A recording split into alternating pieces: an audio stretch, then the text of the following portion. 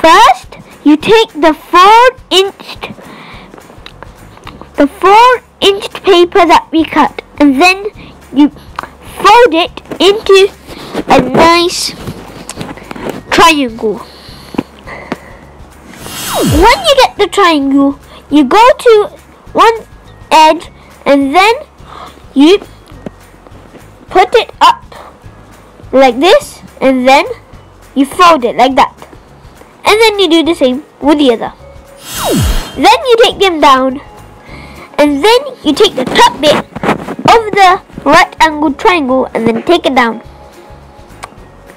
and then you take the edge up again, and then you put its edge right into behind the fold that we did on the top.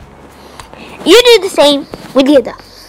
Now you turn it around, and then it's now time to decorate. For this, we're going to get a black paper and then cut tiny circles, and we can even draw them to make it easier. And then you put glue behind them,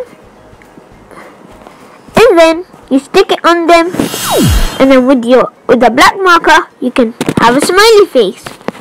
And then there's way more things you can do with it.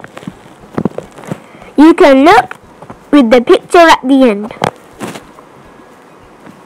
or do the same in the video and add teeth like a monster. It's your choice.